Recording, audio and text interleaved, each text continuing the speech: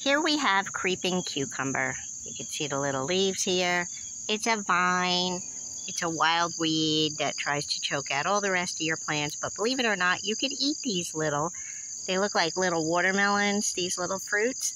And they kind of taste like a cucumber. But you can only eat them when they're light green like this. See what they look like on the inside?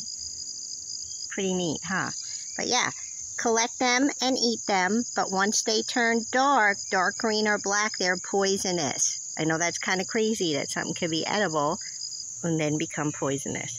So if you have this in your garden, go ahead and start picking them because otherwise you will have it everywhere. Creeping cucumber.